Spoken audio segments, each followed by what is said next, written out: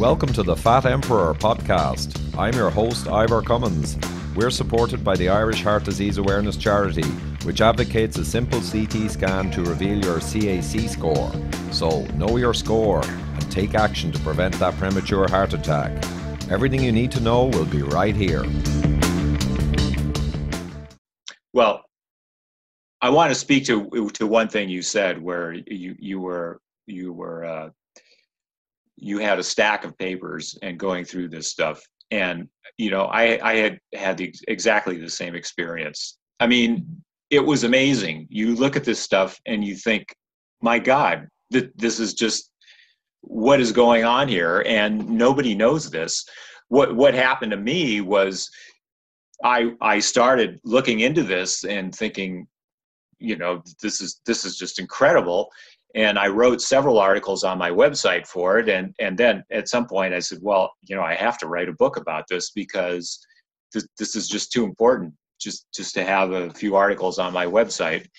And so I did, obviously. But back to your question about high ferritin levels and whether or not somebody could have a high ferritin and be healthy otherwise. There was a recent study that looked at people with the genes for hemochromatosis. People with the genes for hemochromatosis can have a wide range of ferritin levels. So not all of them get super high, right? So somebody with hemochromatosis that has obvious health problems may have a ferritin levels over 1,000, over 2,000, even higher. But other people, for various reasons, may not develop ferritin levels that high, even with the gene, because there's so many factors that go into iron levels. Just to name a couple: alcohol consumption. Alcohol increases the rate of iron absorption. Vitamin C, from orange juice, increases the rate of iron absorption. Things like that. So depends on what people eat and genetic makeup and other factors. So anyway, there are people with the hemochromatosis genes that have a wide range of ferritin levels, not all of them necessarily super high. And they looked at a lot of people that had these hemochromatosis genes, but were not necessarily diagnosed with hemochromatosis, and they found that these people had much higher risks of various health problems, liver disease, heart disease, and so on, than others in the population. So what does that show? That seems to show that high ferritin levels, even when not as high as to cause hemochromatosis, are damaging, generally speaking. Whether one individual necessarily has health problems if they have a relatively high ferritin, maybe not. But in general, higher ferritin levels are associated with health problems in this population. Yeah, for sure. And the data is very compelling that in general, it's a really bad sign. I mean, even the studies we referred to and I referred to earlier, and I was just piqued, or my curiosity was piqued. Are there exceptions that prove the rule? A bit like, I mean, you can take familial hypercholesterolemia. People who have familial hypercholesterolemia have a genetic susceptibility to damage from the modern environment. That's the way I view it, like ApoE4 people. As some of them who have very high particle numbers go to long, healthy lives with no problem with atherosclerosis, and some burn up really young. Now, I think the environmental influence is huge that interacts with the high particle count. But again, there may be a pocket of high ferritin people where their physiology is running a high ferritin, but manages to keep it safe, like you say, in the ferritin macromolecule, and it's just kept physiologic and it's okay. But to be honest, we're not going to get the data for that. The message today for people is ferritin is a really powerful risk factor with many, many mechanisms. And I'll just mention, actually, years ago, I came across a Chris Kresser video called Iron Behaving Badly. And it was quite a good summary. And Chris is a really smart guy, but it was essentially the same as what we're talking about, broadly speaking.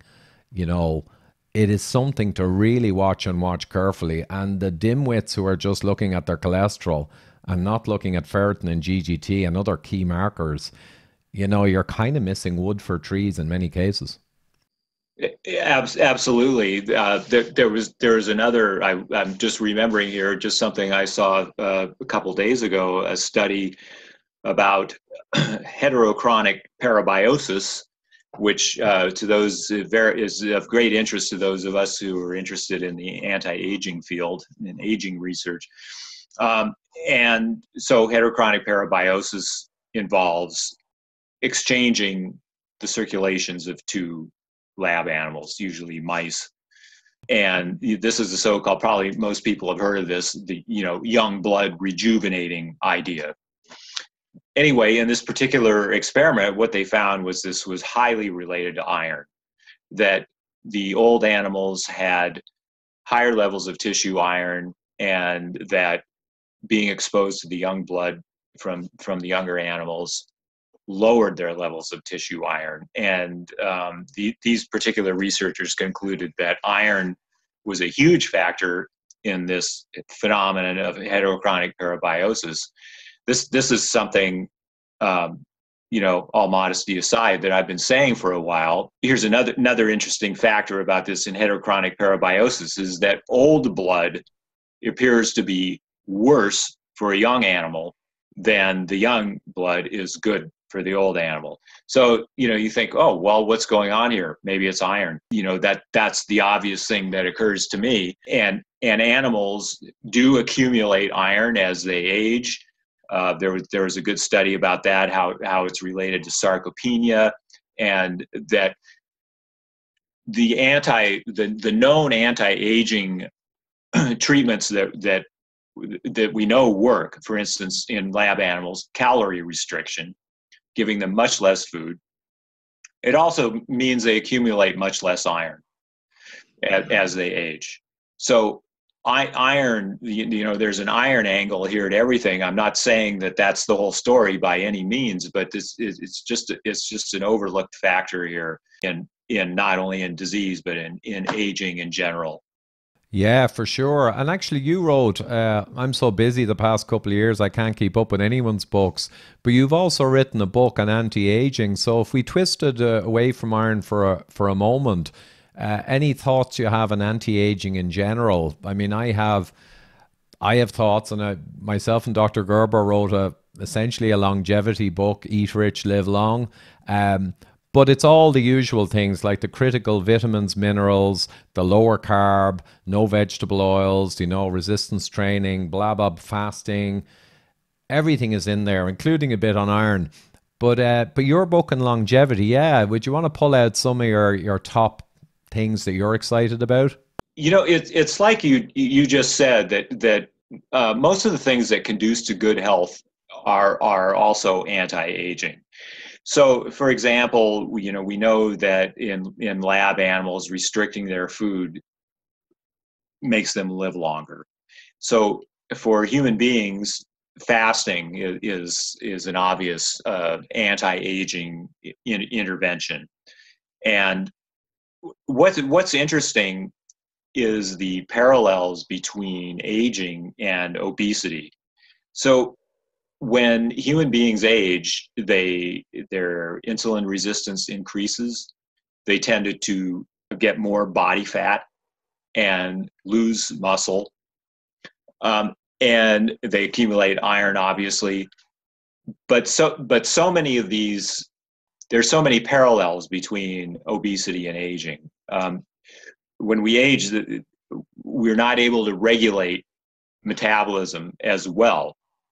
At least those are the facts. What's causing that? How much of that is due to aging, and how much of that is due to the modern environment, modern lifestyle? That's a good question. These are actually kind of deep questions, because even when you study laboratory animals, you get into I've discussed this on my site quite a bit. Well, if you're feeding them garbage and keeping them in cages, how much, is that really a study of aging? If you feed them less garbage and they live longer, well, that makes sense. But is it really anti-aging or just feeding them less garbage?